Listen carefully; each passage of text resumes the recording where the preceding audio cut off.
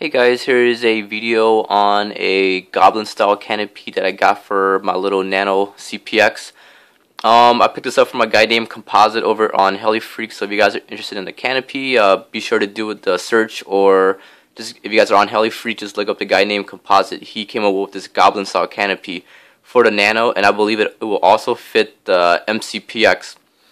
You can see here, it fits pretty nicely on my Nano. It's not too, just the weight itself is not too heavy at all. It's a little bit heavier than the stock canopy, but you know, it's not that bad at all for it's a very thin canopy, so it's not that heavy, guys. You can see here, it's a clear canopy, but underneath the inside there's a protective layer, so it does look a little bit hazy and kind of bubbly inside, but once you remove that plastic protective layer, it will shine.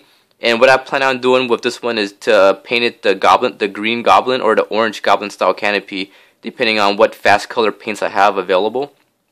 But I plan on doing the goblin style canopy and painting from the inside. So hopefully my attempt to paint from the inside comes out nice, because you can see here underneath the inside everything is open, so it shouldn't be that hard to, you know, put that liquid mask in there and cut it out and trim it out and, you know, airbrush it in. So it shouldn't be that hard, but if anything else fails, I'll just end up painting from the outside.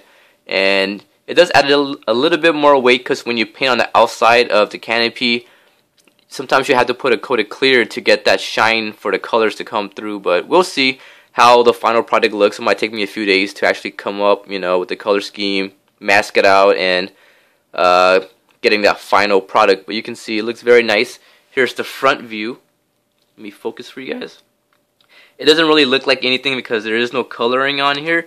But a good thing about this canopy is the top does come pre-cut out for you, but the canopy posts are not cut out, so it's not drilled for you. So what this means is you can pretty much, when you get it, you can position the canopy anywhere on your helicopter, and it is clear. So before you actually paint it, mark it out with a Sharpie, or just drill out the hole with a X-Acto knife like what I have over here.